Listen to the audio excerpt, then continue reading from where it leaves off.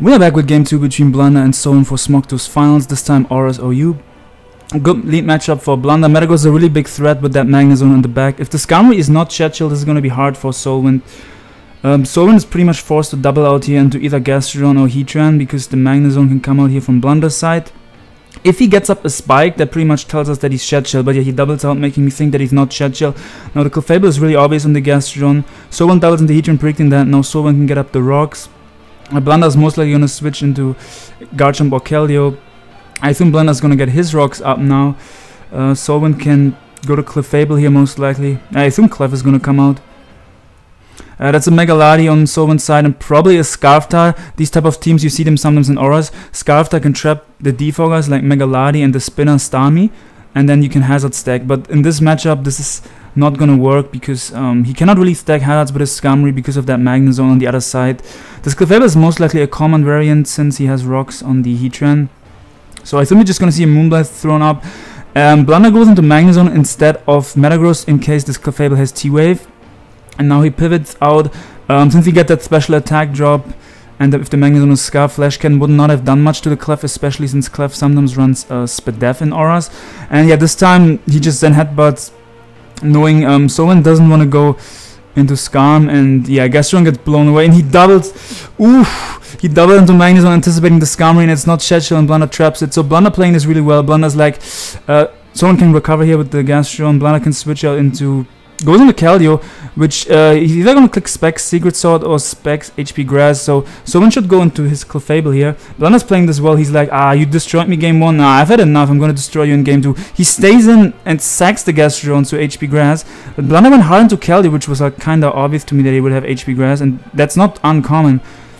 It hits like all the grasses like Jellicent and stuff, and yeah, the main reason why you want HP Grass is for Gastrodon, because it's 4 times effective. And yeah, I think SoulWind should have gone to Clefable there because SoulWind probably went for Recover just to see what Blunder locks himself into, and he could have lived the Secret Sword, but Blunder was never going for a Water move there, so I think Clef would have been a fine play for SoulWind, and I'm not sure why he risked that. And yeah, this is looking pretty over at this point. Yeah, Blunder doesn't want to risk taking a Moonblast, I assume. And yeah, SoulWind also doesn't want to take a pump from the Specs Keldeo, so they both switch out. This Lati could be Bolt Beam T-Wave, or it could be Calm and Stored Power Reflect type. So I assume Blunder's just gonna Volt out here into his, maybe his Clef or Metagross. Like if you stay in with the Magnezone and you click Flash Cannon, the Lati is a CM variant, then you're in a bad position. So I think you're just gonna Volt out with the Magnezone. So we know that the Keldeo specs, I mean that's pretty obvious, and we know also that Blunder likes that set, and it was obvious from because it OHKO'd the Gastrodon.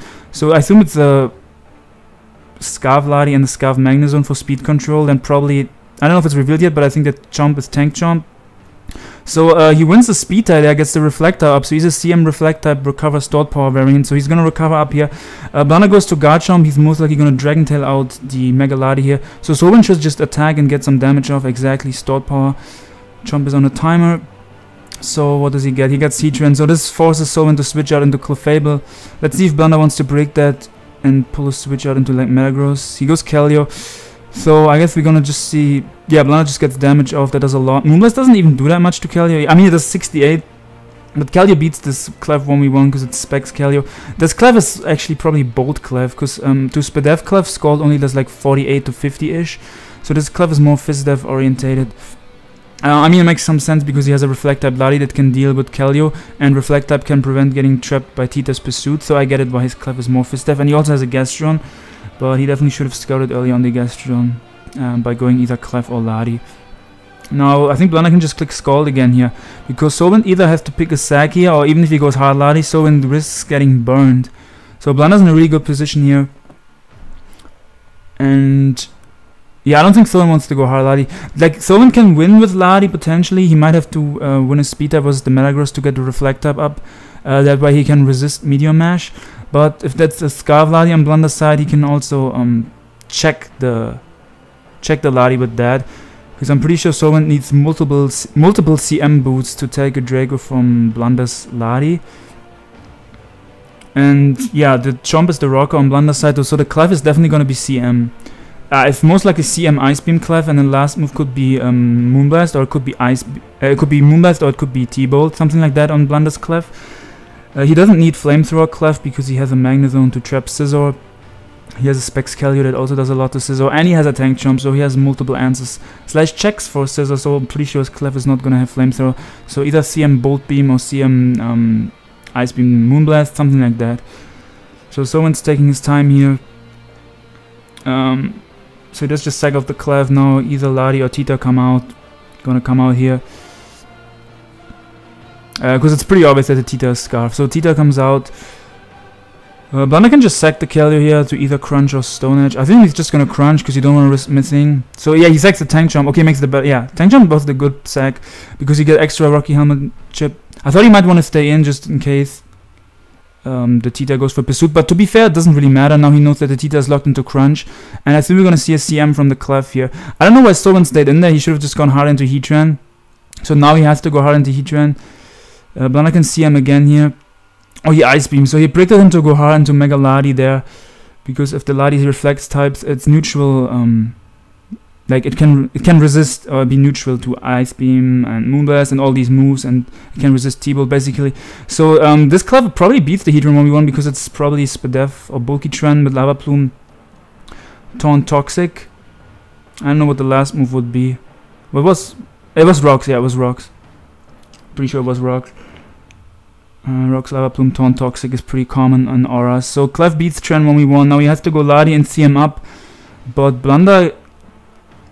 This Ladi cannot really like threaten anything. So yeah, exactly. He goes hard into Ladi and this is most likely Choice Scarf. And Blunder can just click Draco here. So SoulWind might want to sack the Tita. No, he just stays in and sacks Ladi. So yeah, Blunder wins this game.